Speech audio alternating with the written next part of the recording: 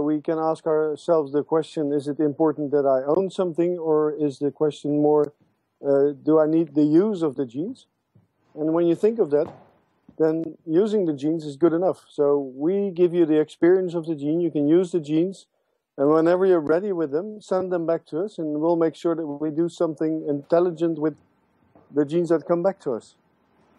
Yeah, Bert, when I was reading about your company, I thought, leasing clothes is an idea that has been around in terms of more the higher end clothes, like say if you want to lease a ball gown for a black tie event or a tuxedo or something like that. But for a pair of jeans, it's a whole different kind of thinking. I'm reading that about 40% of your customers right now are leasing the jeans.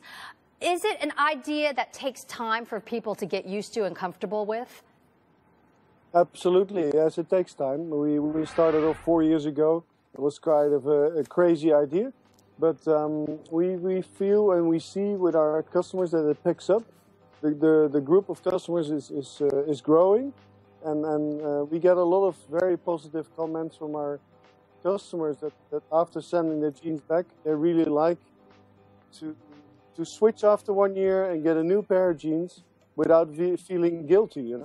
They're not pushed by fast fashion. They just can choose a new pair of jeans, and they will make sure that the old jeans get recycled. Bert, you spent some time in China in the textile industry. What from your experience there led you to this idea? That's 30 years ago, but I've been now 30 years in the garment industry. It's the second largest polluter in the world.